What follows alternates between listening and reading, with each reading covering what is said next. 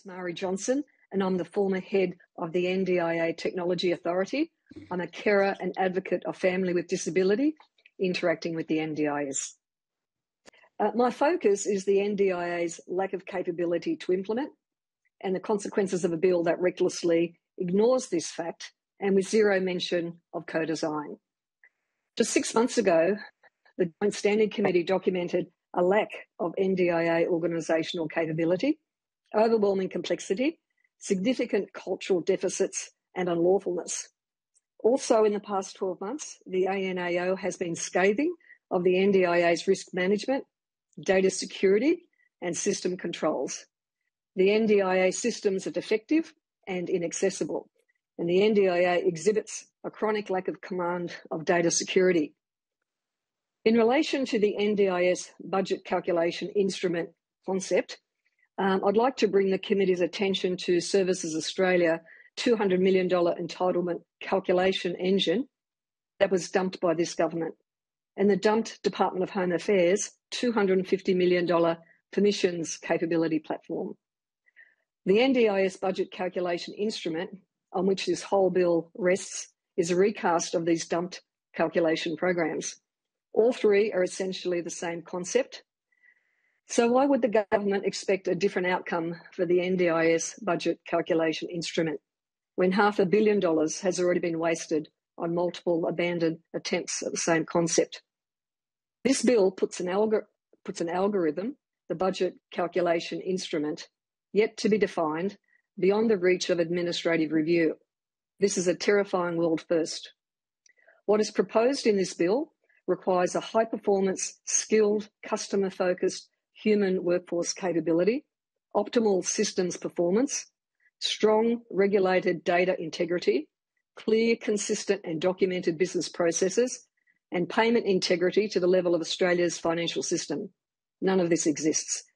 The NDIA does not have the capability and is certainly not fit to execute the implementation of the scale of the changes proposed in this bill. The NDIS is already in crisis and it will implode. I believe the bill is defective and should be rejected, not only because it is inconsistent with human rights, but the naivety around implementation presents a national security challenge to this critical part of Australia's infrastructure. Thank you. I want to go to Ms. Johnson.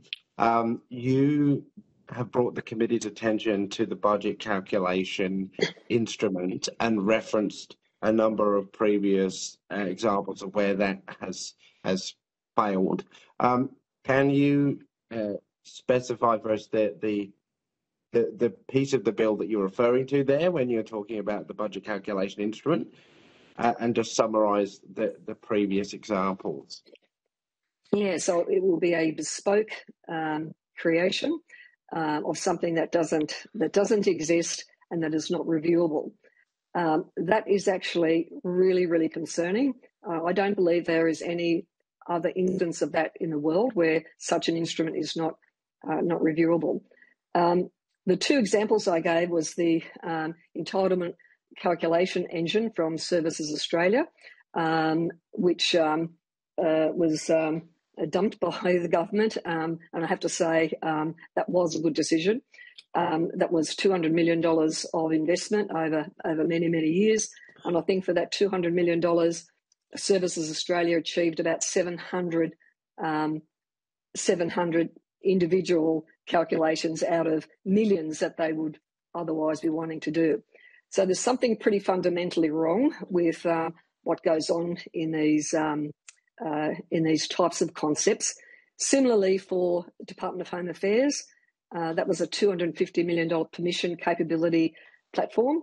Now, I've worked in immigration as it was. So what this does, it takes into account different factors relating to visa entitlements, if you like, whether there's work rights and so forth. So both of these were outsourced to technology firms to do this.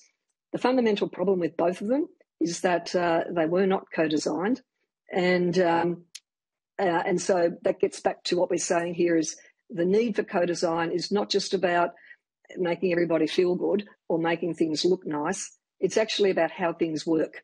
And co-design, by its very nature, is about understanding the risk of whatever it is that is the subject of the co-design.